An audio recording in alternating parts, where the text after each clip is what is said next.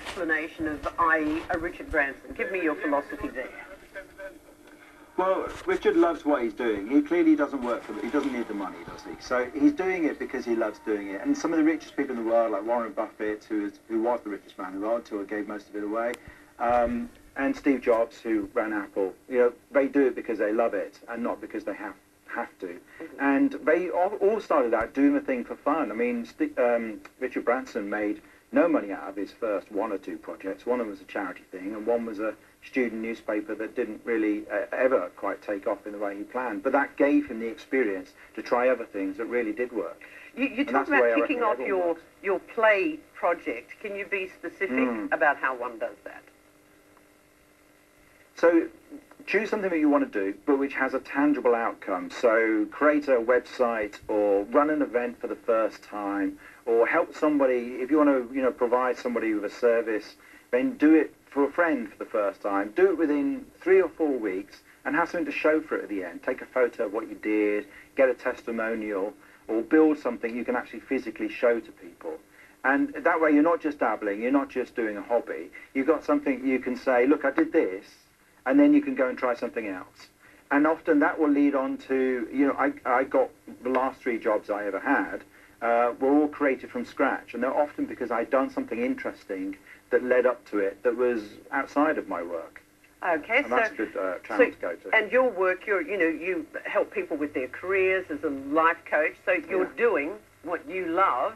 And when did that start?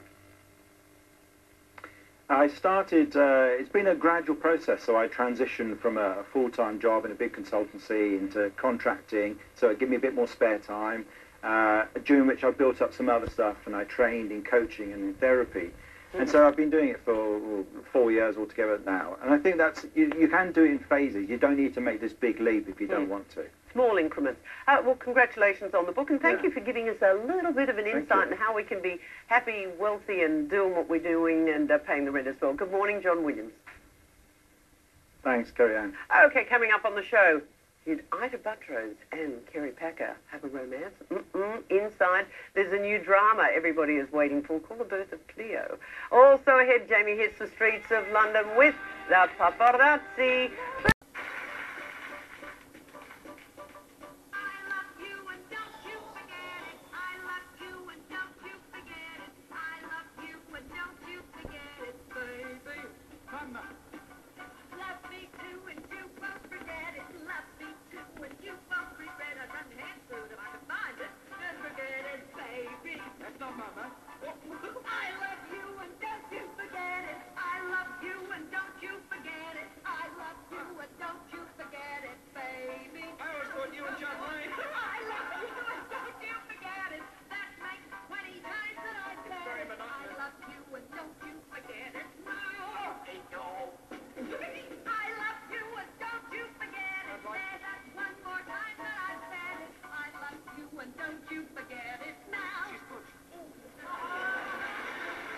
Complexity of the problem. And secondly, if I'm meant to be talking about motivation and its relationship with absenteeism, I'm talking about motivation and its relationship with absenteeism.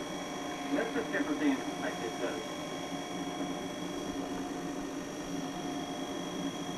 If you're familiar with Ricketts' work at Michigan, he has made the point that I am about to make. He's had the point many times, and in the 76th year of his life, I'm sure he's going to make it again this year. If we look at the